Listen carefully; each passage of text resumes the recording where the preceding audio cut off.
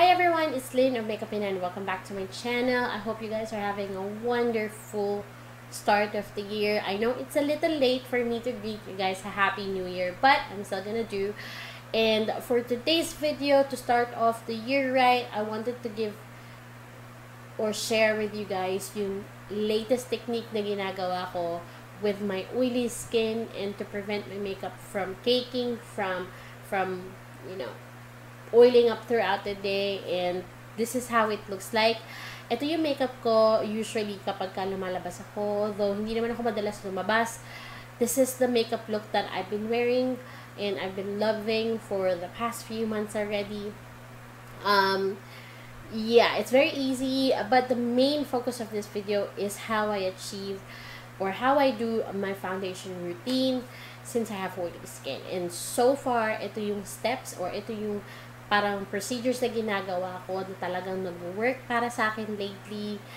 I'm not so sure if it's new to you guys, but for me, it has changed my foundation game and it lasts on my skin for really long time. I think I can wear this makeup for around 8 o'clock in the morning and still looks good at the end of the night. It's like around 8 to 10 hours wear na talagang pulido.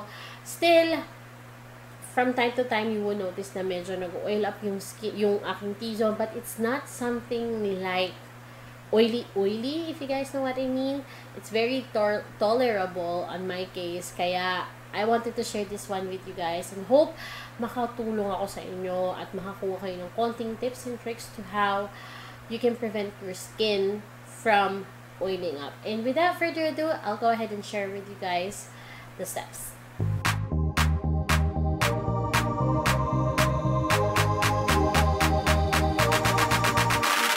Alright, so to start off, kailangan talaga nagawa mo na lahat ng skin routine mo. This is very important. Marami talaga kasing nagsasabi, and I myself, guilty ako dito, ginagawa ko to before. I even had some videos about it, na hindi nag-moisturizer ng face or nag-moisture ng face. And to be honest with you guys, I learned it the hard way. I just can't reiterate more how important it is na mag-moisturizer tayo regardless of whatever skin type meron ka. Most especially kung oily skin ka. The reason being is kasi it kind of contradicts or sort of makes your skin believe na meron kang enough moisture sa skin and your oil glands doesn't need to work twice or thrice as hard as it used to be. Kasi the more you make your face feel more mattified, the more yung oil glands mo nag-work at nagpo-produce ng oil, if that even makes sense. So it's very important na ma-moisturize mo yung face mo before applying any makeup. So that's that. I've already done it on my face. Kung kailangan mo magkaroon ng under eye cream, do it as well before doing anything else.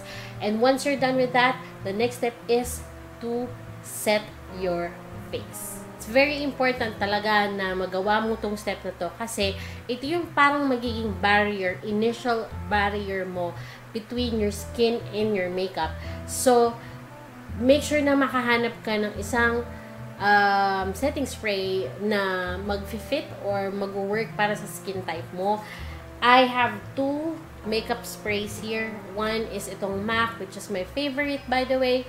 I've been using this non-stop since I've tried it. I know it's expensive, pero it's good thing na naglabas si MAC ng smaller version nito. It cost me around parang 700 or 800 ata or something less than 1,000 pesos para dito. But the bigger version or the full size would cost you around 1,500 or something like that. I forgot, pero I'll just put the link down in the info box para makita nyo kung ano yung actual price ito kasi I'm so bad with prices. So, ayan. And then, another one that I've tried so far, ito pa lang talaga yung dalawang setting spray na natatry ko. Ito yung Loreal Infallible Makeup Extender. So, this one is a good alternative kung gusto mo lang makapag-try ng makeup spray. So, for today, I'll be using my MAC kasi aalis din ako mamaya. Lalabas kami kaya gamitin ko na lang to. So, yan. Tapos, hayaan ko lang siyang ma-absorb ng skin ko. And then, while I'm doing that, I'm gonna put some lip scrub. This is my DIY lip scrub. Ayan. Ano lang to? Sugar and lip balm. Next step is to use a primer that is suitable for your skin type. So for me, I'm using this No Shine Quick Effects. This is really working well with my skin, so I put some around my face. So once that is done, the next step rather is to powder your face. I know it's crazy and it sounds crazy, but to be honest with you guys, talaga nag-work to. And the one I'm using right now is yung Nye Translucent or Colorless Powder. This one is a little expensive compared to other brands. But you can also try, parang napunta sa akin lahat ng powder. Ayan. You can also try itong BYS na translucent loose powder. As long as wala siyang color, it's good.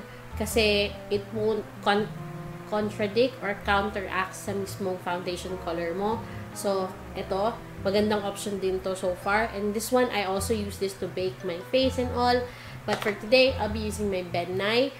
Pero, please note, you don't need a lot of powder para iset yung face. The important thing is, maset mo siya, ma-absorb nung powder yung any excess oils na meron pang naiwan after you have moisturized and set your face with a setting powder. So, yun lang talaga yung ultimate purpose nito, kaya kailangan natin siyang iset. And I know for sure na narinig or nakita nyo na to sa ibang makeup gurus or ginagawa rin to ng ibang makeup artists. So, yun yung gagawin ko. Konti lang. And then, very little. I'm just running this all over my face.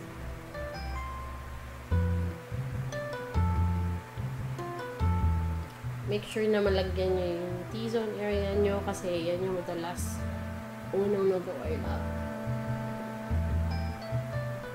Alright, so the next thing is to apply some foundation. Ito ang pinaka parang holy grail ko pagdating sa foundation. Drugstore line. So far, ito pa lang talaga yung foundation na na-try ko, na-test ko, na talagang tumagal sa face ko. At the end of the day, syempre nag-oil up pa rin siya. But it's something that is much tolerable compared sa iba. It's a mattifying foundation, so definitely kung oily skin ka, I would suggest you go for a foundation na mattifying din, katulad nito. And when using this, I'm gonna use a very little amount kasi sabi nga nila, less is more. If you don't need much coverage, if you don't need to cover a lot of stuff on your face, don't put too much makeup or don't put too much foundation in particular around your face. And then, I would also suggest you apply first around sa perimeters, yung outer perimeters ng face mo, and then less lang yung product na ilagay nyo sa inyong T-zone. Kasi ako, madalas nag-oil up ako first thing sa T-zone area. So, kung maglalagay ako ng foundation, I would suggest na lagay nyo muna yung perimeter ng face nyo, and then whatever is left on your sponge or on your brush, yun lang yung ilalagay nyo dun sa mismong T-zone, especially underneath the eyes. Kasi if you're planning to put some concealer pa, then I would suggest na konting foundation lang yung pinaka-ilalagay nyo underneath the eyes. Again, onti lang ang kakailanganin mo. Hindi mo kailangan gamit ng marami dito sa foundation na to. It's a medium coverage, by the way. So, I'll be using my fingers to somehow distribute the product first.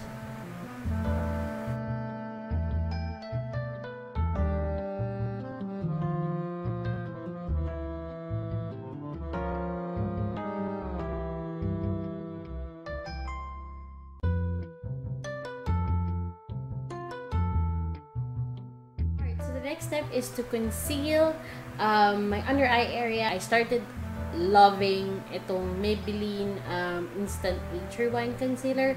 It has a really nice coverage in it, but I find it a little drying underneath the eyes. So sometimes I mixed it with my Maybelline Fit Me Concealer, but I don't have it with me right now. But for today, since I have very light foundation, I wanted something really nice underneath the eyes. And this one is, ito nga yung gagamitin ko. Medium shade. And then today, I'm gonna put a little bit of itong L'Oreal True Match na concealer in light. And then again, I'm only gonna be using a little amount of this. You don't need a lot. And then using the same sponge, I'm gonna blend it out.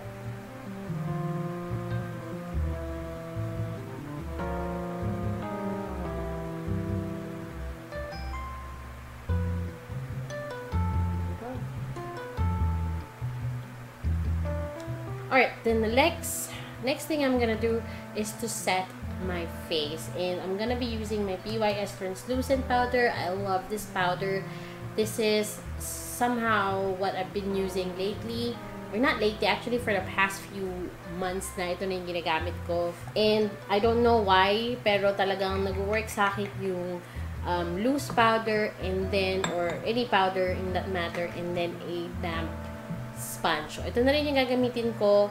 Again, you don't need to put a lot of product if you don't want to.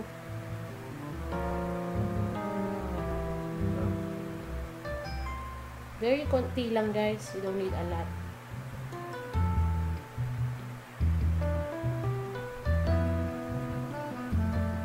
Ngayon, once that is done, babalikan ko yung brush na ginamit ko kanina using yung translucent powder, and then I'm gonna dust off any excess powder sa face ko. Ayan. Don't worry. Hindi naman siya gagalaw.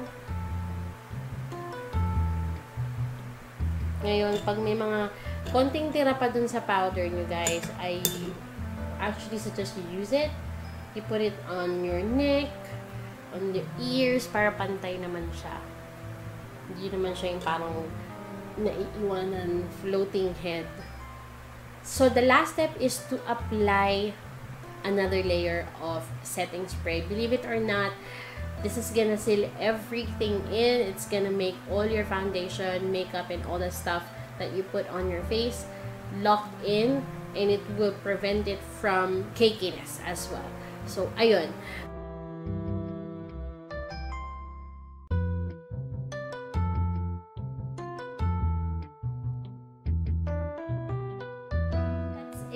This is the final look that I will be wearing mamaya sa dinner namin.